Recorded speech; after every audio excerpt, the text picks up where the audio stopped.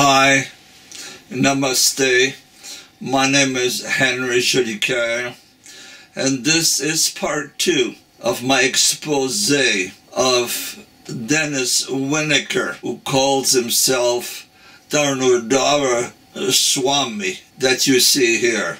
I believe that this man is a sadistic psychopath who has abused many children when he was the principal of various schools, but especially the one in Vrindavan, India, and Mayapur in India. I was deeply moved reading a testimonial from Kishore Stain that said, "I was born and raised in the International Society for Krishna Consciousness.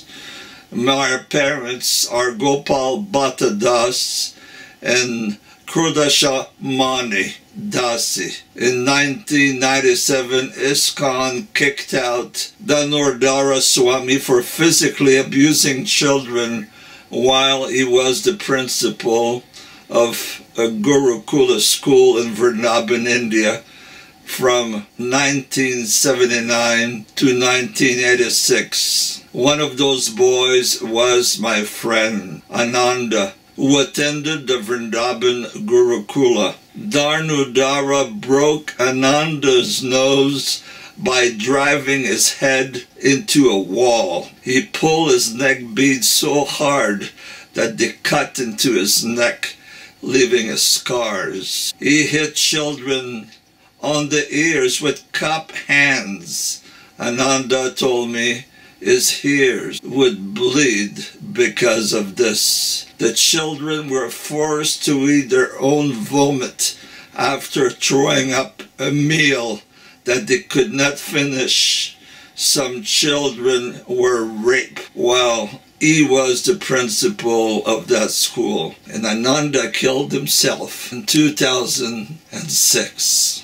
Under this video, I'm going to put a link to a full interview of Ananda. It is really a story that really touched my heart, for this is the most scandalous, terrible thing that has happened in the Hare Krishna movement. There was about 2,000 students that went through the Hare Krishna school, and about 1,000 were physically and sexually abused, and now more than 35, possibly 40, have committed suicide. As a therapist, it is clear to me that all psychological studies that have looked into the sexual and physical abuse of children are marked for life in their subconscious mind. Many of them lead a dysfunctional life and try to self-remedy with drugs, alcohol, so on and so forth. And many just cannot bear to be alive, and they kill themselves. The suffering is too great. Ananda was born in 1968. His father was not involved in his life at all. His mother had several other relationships and had more children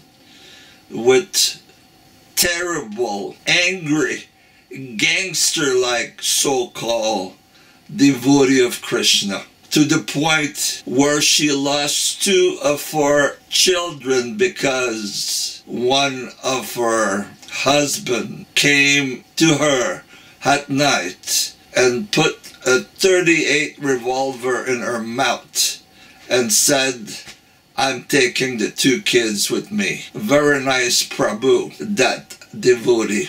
So this poor Ananda was taken from one school to another until he was late in his teen. His life was like this.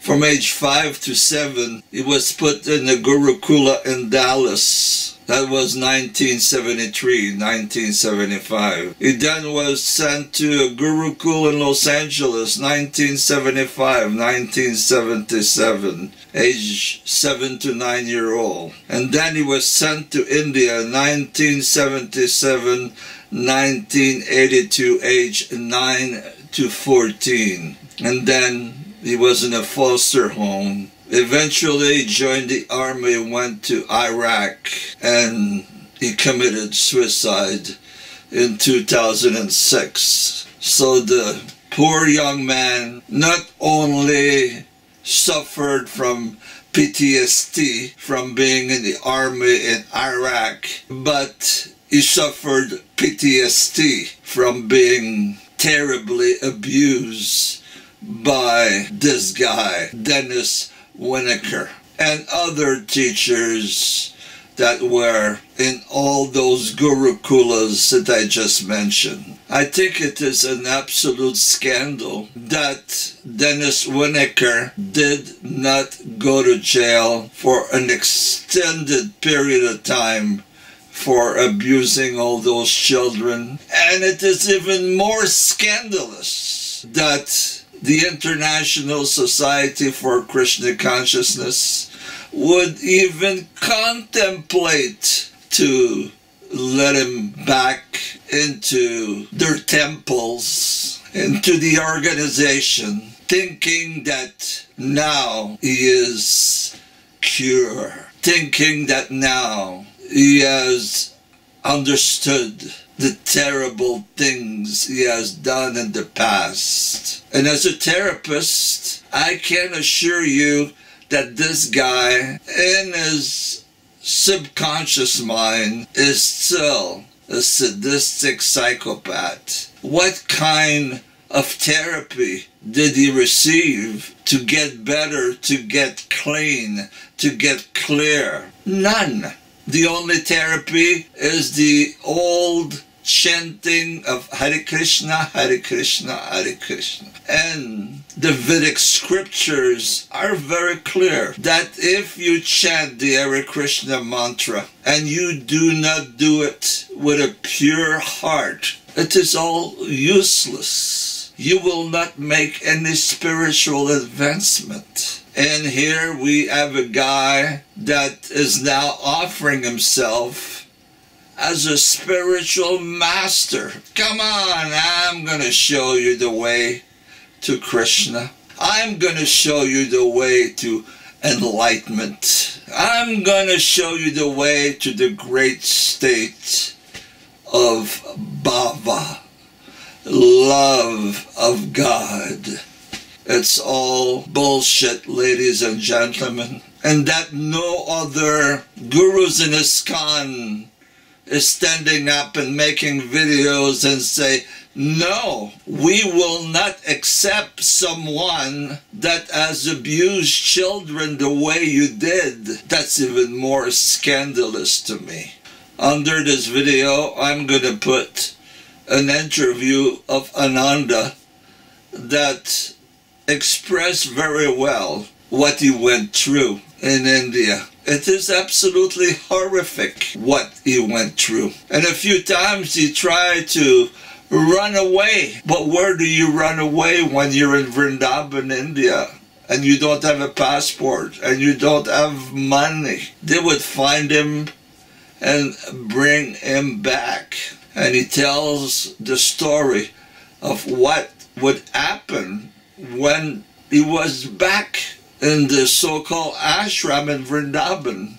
They would punish him, beat him more, and sometime for a week he had to be walking on his hands and knees like a dog. He would have to eat his food like a dog, and he would have to finish the plates of other students like a dog, his face down on the plate. I wish there was a way to find this Denis Winiker and still punish him and still put him in jail.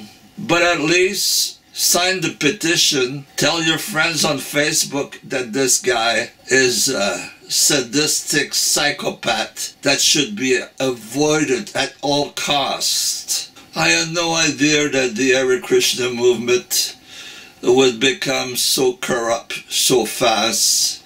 When I joined the Hare Krishna sometime in the spring of 1969, here's the pictures of me in front of SWAMI Bhaktivedanta. There was no Gurukula then. We were mostly hippies, usually brothers and sisters from the communes that were all over California at that time. We were all about love and peace. And in our wildest dream, we could have never thought that such use and abuse would be possible in a movement that was preaching love of God.